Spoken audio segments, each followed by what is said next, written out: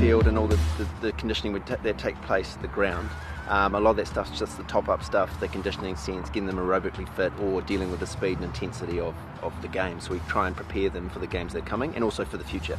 So it's not just about that moment, you're looking towards making them better. The time that we practice is around like 4:35. By the time the temperature is still high over here in Abu Dhabi. So we make sure we keep the warm-up very short and quick burst. At the same time, we make sure that they do their individual drills. Like they have their routine. They're all like, pros, so they know their routine, they have their routine. It's a fine line between making sure that you get them up, but also that you don't risk the game performance. So it's a really fine line, and that's where we have to manage them each individually, and you speak to them individually again and make sure that they get what they need and not just a group mentality. Like, we had a quarantine time, right? Those times like they were not doing much. So what we had to do was CD and I, so we made sure that all of them are participating in the training sessions. So we had the Zoom call sessions where all of them participated.